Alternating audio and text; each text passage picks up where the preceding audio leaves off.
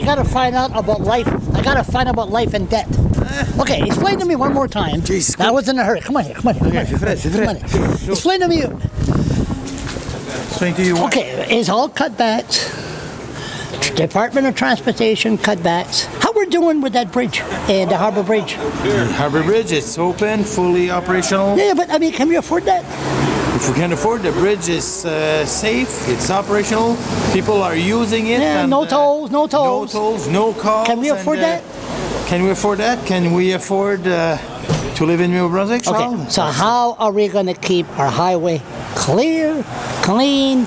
For there's 30 centimeters of snow coming this Sunday. Did you get my email this morning? I gotta check that out. Check that out. I sent you the video. Okay. That was December 2nd. Okay. It was. I'll have a look at it. But you'll see it. But if we're living in New Brunswick, we got hard winters, and if there's a snowstorm, it is your responsibility to be very cautious. You don't adventure yourself. Are you trying to tell me we gotta wait? We got to read. We got to listen to the Weather Channel before we go. That's right. You live in New Brunswick. Who the hell could predict the weather? Who could predict the weather here? Well, the only person that can predict the weather is God. Okay, now you are not God. So right. I'm not God. So the Weather Channel is not God. My challenge is to make sure that we provide the proper resources, the manpower, material, equipment to try to maintain the road as safe as we can. Okay, this is December. So how many people are going to die the next 3 months? You want to have a prediction? I can't tell that. I'm not going to predict, and I'm not going to. I hope nobody dies. Yeah, exactly. Nobody dies. So we do the best we can with the resources we got available.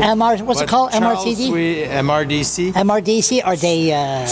The New Brunswick is not immune like any other province in Canada. If you can find me in Canada, okay, a province that they're free of accident and they can beat the storm and there's no accident, let me know. So I'll put you in my payroll. So the bottom line here is you're telling New Brunswickers to look at the Weather Channel before we travel? Well, definitely. People, if you want to venture and they're forecasting a snowstorm, before going and putting you in a dangerous situation, especially when there's no salt on the highway. No, there can be salt, but do you want me to put salt when it's minus 20 degrees? Guess what I hear they're doing in Pennsylvania? What? They're putting wastewater from shale gas. It's true. It's true.